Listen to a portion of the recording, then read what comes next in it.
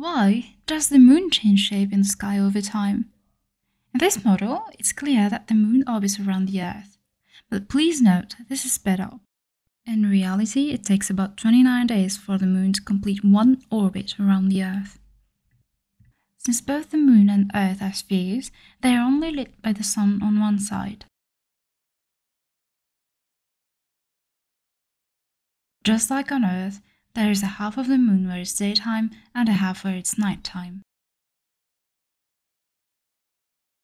Here, we can see the daytime half of the Earth and the moon, and here, the nighttime half of both the Earth and the moon, because they are not illuminated.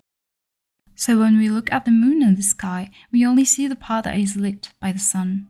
For example, at this point in the moon's cycle from Earth, we can only see half of the moon, which is the first quarter.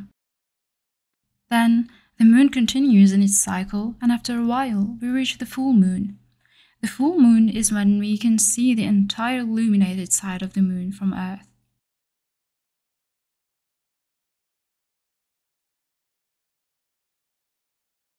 Next, the moon continues to progress until we reach what we call the last quarter. At this point, we, again, only see half of the moon.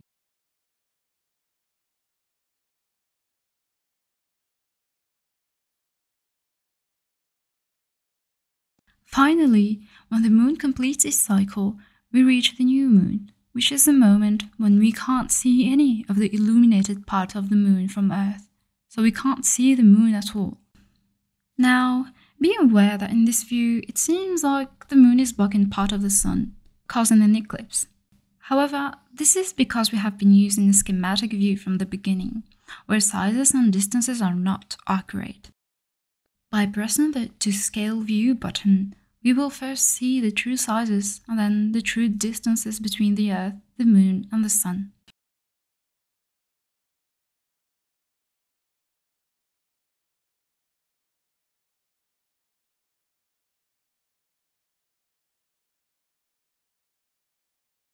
We can also see that most of the time the Moon doesn't pass directly between the Sun and the Earth.